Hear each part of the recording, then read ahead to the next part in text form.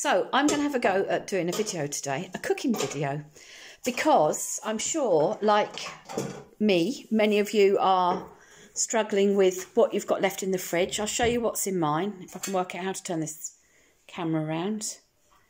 I don't think I can. Okay, well, I'll just do it like this. So in my fridge, this is what I have. This is what I have. This is it. Contents of my fridge. So I've got a cauliflower down here that I haven't used yet, with some mushrooms and a bit of lettuce and salad that we're going to have later. And I've got 2 carrots and 2 leeks.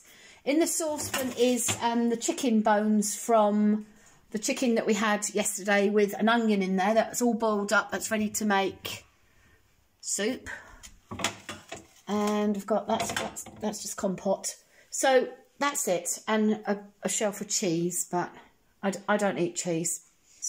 I don't know why I bought all of that. So what have I got to cook with today? I have got a cabbage,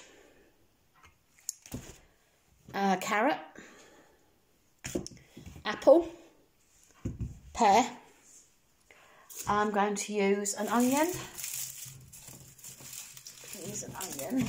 And Ian's just gone out the door with a couple of burgers, frozen burgers, organic frozen burgers, and we're going to make a meal with it.